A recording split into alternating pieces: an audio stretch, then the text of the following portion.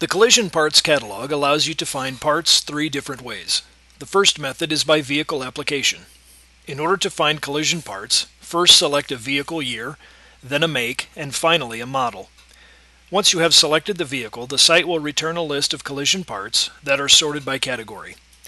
When pictures are available for a part, a camera icon will appear on the left side of the page. Clicking the camera will display the available pictures. Our part number and the OEM part number are displayed next, followed by a part description.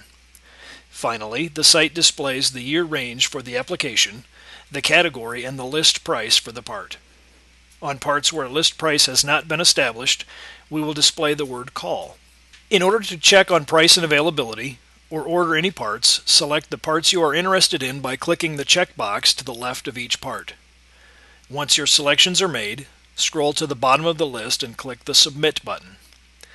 The site will then display the parts display box with price and availability for each selected part. From here, the parts can be added to the cart for purchase, saved as a quote, or added to a list. To return to the collision catalog, click Home and then return to the collision parts link. The second way to look up a part is by OEM part number. Enter the OEM number in the OEM part number box and click Search. The site will display all applications it finds for the part and both CAPA certified and non-CAPA certified alternatives. The third area allows you to look up a part with our part number. This works like the OEM part search and will display all applications for the specified part and both CAPA and non-CAPA alternatives where available.